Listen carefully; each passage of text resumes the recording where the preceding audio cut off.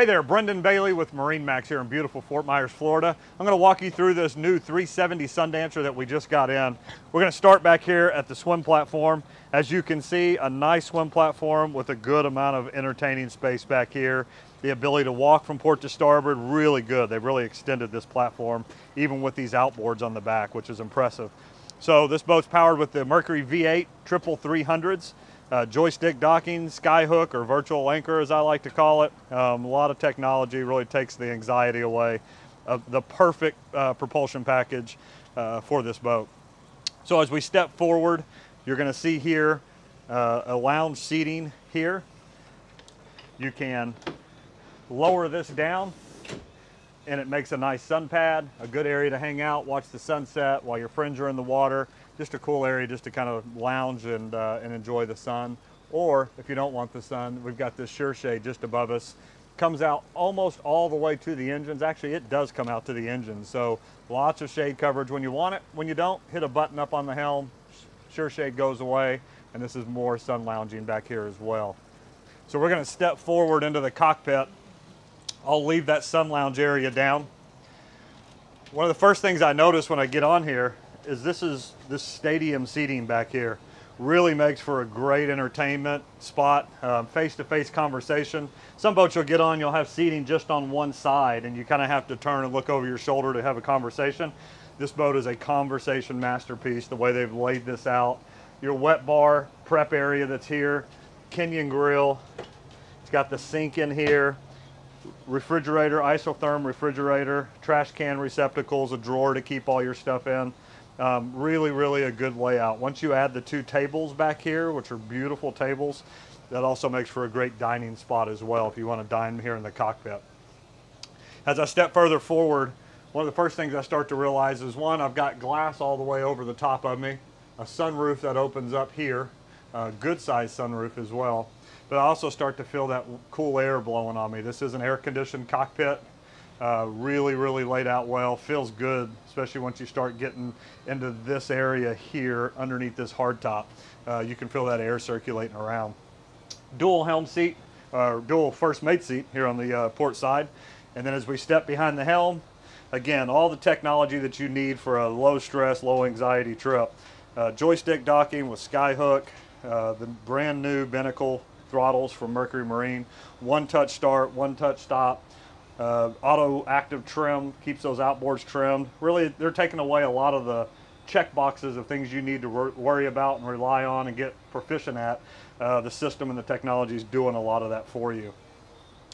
As you look forward at this beautiful glass dash, look at these dual Simrad screens, 16-inch Simrad screens, all digital switching. Really makes it nice for when you're out and you want to be able to see something. As you run the sure shades out, it shows it out. When you have lights on, it shows you your lights are on. All your digital switching really makes it easy to see what's going on board as the captain. Fusion stereo, again flush mounted in. Just a really good layout. Boat runs extremely well, cruises around 37 miles an hour. Just a really well performing boat. And look at the size of this windshield. One-piece windshield, tons of visibility. Even this side glass, I mean, that's like a piece of artwork right there. Be able to look out here with a big one-piece glass, no framework throughout it. You do have a couple of vents, electric vents here forward, and a vent here. If you wanted to force some air in, you could do that, which is a great idea. If you're not running the air conditioning, maybe it's a cool day and you just want to run some cool air and wind through the cockpit. They made that possible with just the touch of a button. So I'm going to step here onto the port side. A lot of us remember Sundancers, especially in this size range, where you had a cabin door that was closed and it had a few steps on it, and somehow, like a circus act, you found your way up forward to this little flat mattress pad up front. A little bit of a balancing act. You're nervous for your kids or wife to go forward like that, especially underway. As we move forward on the new 370 Sundancer, look at the amount of freeboard that you have on the side. You really feel secure walking through here. This will close off, obviously, and make this a completely enclosed weatherproof area. But as we step forward, again, I'm literally still standing down inside the boat, and look at this lounge area. I don't think my wife and daughter would ever leave this area on the boat. You've got opposing seating here that will face forward if you just wanted to sit, or face aft. And then here, beautiful lounge seating. I'm 6'5", so you can see you've got plenty of room to spread out for myself and two more, as well as if somebody wanted to sit up forward here and have a conversation. Maybe you're watching the sunset. This particular boat does have the forward awning that you can put up, so a nice bow for entertaining, for cruising. And again, as you lay here and you think about running down the ocean or running down the intercoastal waterway, you've got this great grab handle. You're sitting down inside, not on top. Just a really, really nice day boat layout. So as we start to walk back into the cockpit,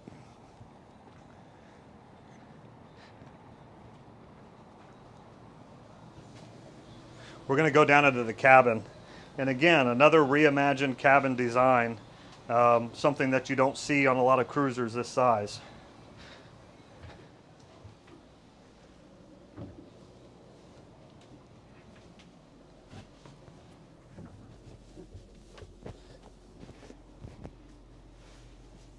So as you step back into the mid-berth, you're going to see this U-shaped seating area. This obviously folds out into a nice bed.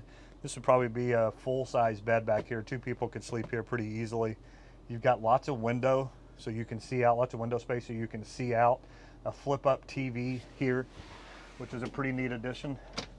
When I think about wanting to put my kids back here, maybe they want to sit and watch a movie before they go to sleep, flip that TV up. When you don't want it, it's folded down out of the way and creates another storage area. The head on this boat is actually located here on the starboard side.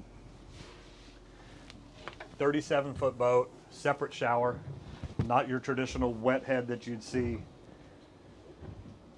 on most heads on a 37-foot cruiser. And then look at the amount of floor space and headroom. Again, I'm 6'5". I've got headspace all the way through here, and it does nothing but get higher as I walk towards the cabin entry door. This area here is a nice area to kind of sit down here, lounge, maybe get freshened up, or to kind of cool off. But another sleeping quarters here. You can literally hit a switch here. This completely folds out automatically and makes a large bed for you to be able to sleep on here. Hanging locker and TV, flush mounted here into the wall. And then a galley. You know, Sea Ray several years back figured out that people don't want this whole side of the boat to be a galley, so they've done an abbreviated galley with just the basics, because most of what you're prepping is going to be up into the cockpit, at the Kenyon grill, around that wet bar area with all your friends, not down here. So you've got your fridge, microwave, and storage area just to kind of maybe prep food and then take it up, keep it refrigerated down here. So this 370 Sundancer to me is the great blend of day boat slash cruiser that we're seeing on the market today. And I really feel like it checks a lot of boxes on a lot of different families' needs for cruising the coast. So we'd love to show you this boat. Give us a call, 972-670-8211. I'm Brendan Bailey, and we'd love to show you and get you on board. Bye-bye.